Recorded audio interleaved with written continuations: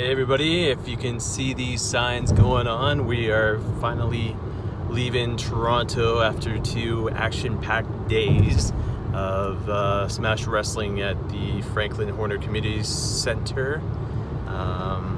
Anyways, yeah, so we are leaving Toronto as the Raptors are playing Game 2 right now. Anyways, this is the official kind of aftermath show of both Smash shows, specifically tonight and kind of what took place for the Scumbags of Wrestling, June 2nd, 2019. I'm gonna flip it over so we're both on cam. There's me, there's Sean over here driving. Winners give hugs. Yeah, so with the endorsement shirt. And I've got the Elite, the Young Bucks. I had the Tarek shirt, but I was hoping to get it signed, but he was busy in the back, so yeah, so I'll wait till July. But anyways, you want to get started on just thoughts overall? Yeah, for sure. Definitely a different feel with it being in 2 days instead of all jam-packed into one. So we had 16 matches spread out over 2 nights. The first night, really stellar first round matches, and didn't slow down one bit with a sleep in between with them doing night number 2. Yep, and puddle.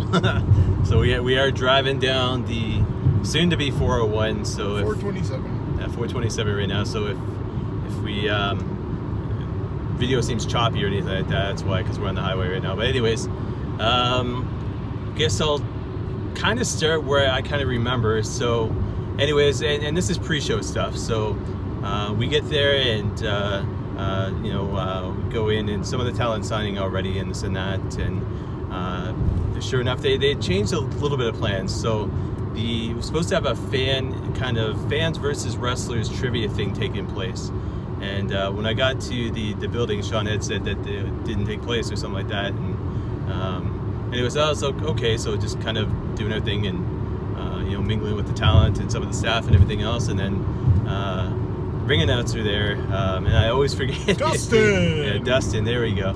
Had come up to both of us and asked us if we wanted to be part as far as the fans went. And I was like, hell yeah. So it was myself, Sean, Steve Chumbo. Yeah, and two other dudes. And I'm sure there'll be videos sometime soon, because Kingdom James was recording this as the whole time taking place. So a team of 5 of us as fans taking on, it was Kingdom James, Carter Green. Yeah, John Green, Carter Mason, and the Smash Wrestling Tag Team Champions, Halal Beefcake, so Idris Abraham, as well as Big Joe Coleman. So series of, the questions weren't too hard. The first question I asked was whether or not it was going to be Smash based, and Dustin said no. And then he pulls out like this 2013-ish WWE trivia card set, and there was 3 categories. So one was the Attitude Era, one was Classic, and one was, I think, was Current. Modern day. Yeah, Modern Day.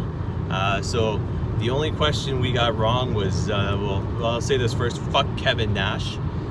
We ended up losing to the team of the Smash Wrestlers, but it was fun. It was cool to be in the ring and stuff like that, doing the chirping back and forth. Yeah, and when we say chirping, it wasn't us fans doing the chirping, it was the wrestlers doing the chirping this time around. So well, we were chirping them too. Yeah, well, that was kind of quiet. But anyways, it was fun. Follow with that, we saw the Muscle read Everybody Poops. So, which almost got stopped because he wanted to read a Playboy from March of 1985, and apparently on page 38, the girl on the page, her last name is Hunter, and Scott was in the middle of the ring at the same time as Muscle wanting to read Playboy, and as soon as he found out the name of the girl on page 38, Scott quickly grabbed the magazine and ran, as apparently this girl is of relation to Scott Hunter, whether it's his mother or not, we don't know, but yeah, Scott quickly took the magazine and ran, and they played Muscle's music to get him out of the ring, but Muscle decided he was going to read the rest of Everybody Poops. Yeah, so Muscle finished the story, much to the fans' delight, and that was the pre-show right there. So spoiler alert, to end the story, Everybody Poops. Yeah, so maybe the highlight of my weekend, but probably not. Maybe top 10. We'll leave that at that. Anyways, so we get into the event itself, and I'm gonna try to remember the matches the best I can. Match number 1, I think, was Kincaid, or was it Dukes? No, it was Kincaid. It was Kincaid. So it was Jason Kincaid against Stu Grayson. Sean, thoughts on that match? Yeah, well, from the video that we did before the show started, all my predictions for the Final Four totally were out the window, as we didn't know what matches were going to happen. And I predicted both these guys making the Final Four. That didn't happen. They battled really well against each other. Just their hard-hitting and speed combination that they have together.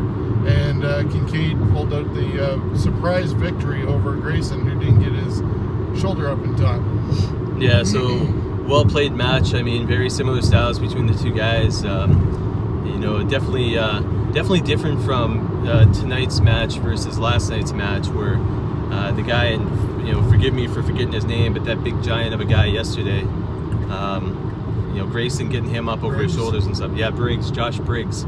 That was, you know, the contrast of styles and obviously size, but tonight was more evenly matched. I mean, Kincaid's phenomenal as far as his wrestling, you know, his abilities go. Same thing with Stu Grayson, obviously.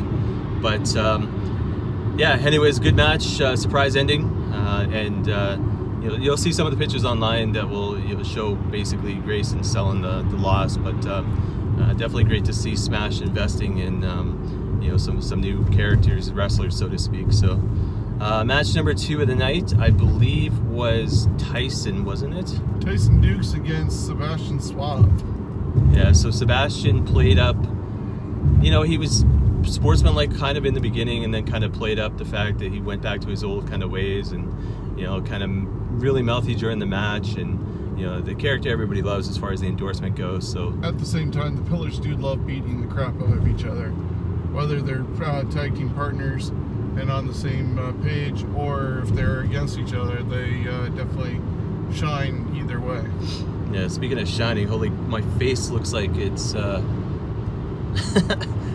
almost neon right now. But anyways, yeah, the sun's setting. It's kind of cool actually, because we're driving and like planes all over the sky like birds right now. But anyways, yeah, hard-hitting match. I mean, Tyson, I think submission in this one. Yeah, it was a modified Boston Crab, I believe, where Tyson had Sebastian's hands gripped at the same time, and then Boston Crab style, and you know, Sebastian had nothing to, you know, he couldn't do anything at all but submit. So Tyson moves on, but the biggest part of this match was the post-match. I'll let Sean explain here.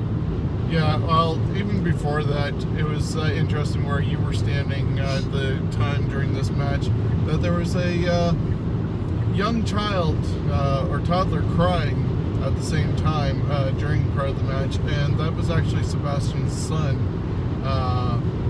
Probably upset seeing Daddy get thrown around like he did with Tyson Dukes. Anyways, after the match, Kingdom came out, because just last night, Kingdom told him that he had to make a decision between Kingdom or the Pillars, because he's a totally different guy when he's with the Pillars than when he's with Kingdom.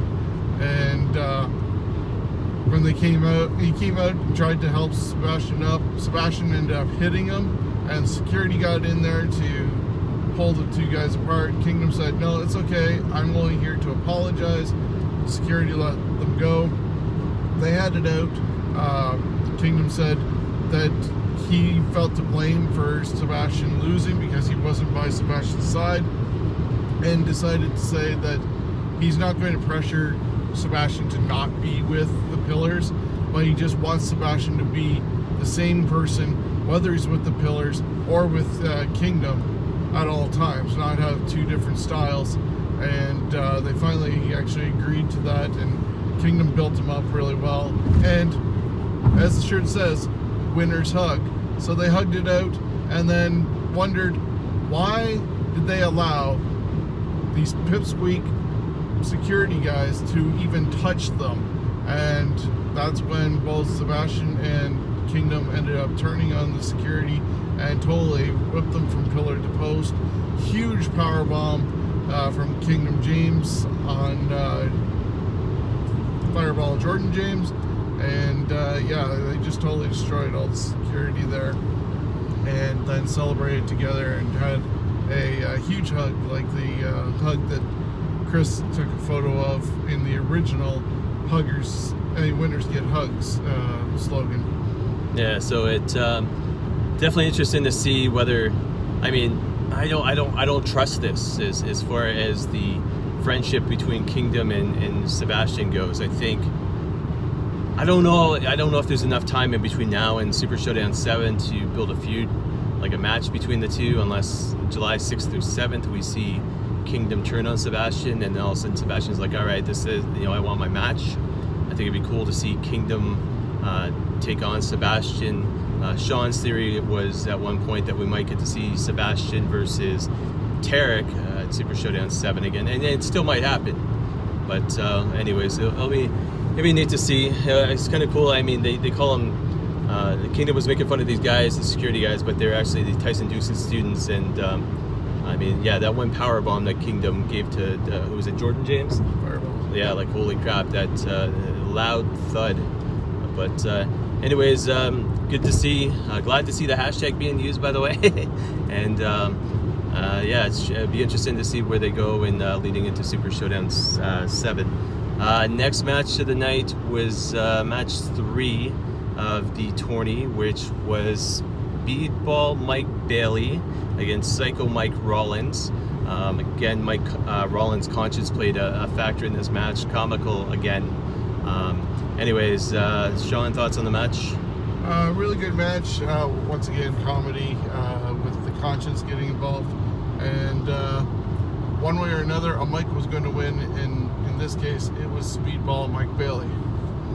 Yeah. So Mike performed his normal tactics, and I want to say Mike, I guess there's two Mikes in the match, but Speedball Bailey, you know, quick and you know, just striker and everything else. And anyways, you know, when I say Psycho Mike's conscience played a factor in this match, it was, you know, him kind of telling him, hey, you know, Speedball's going to do this next, look out, blah, blah, blah, blah, blah, and continuous through the match. But I mean, the Psycho Mike character plays it up so well with the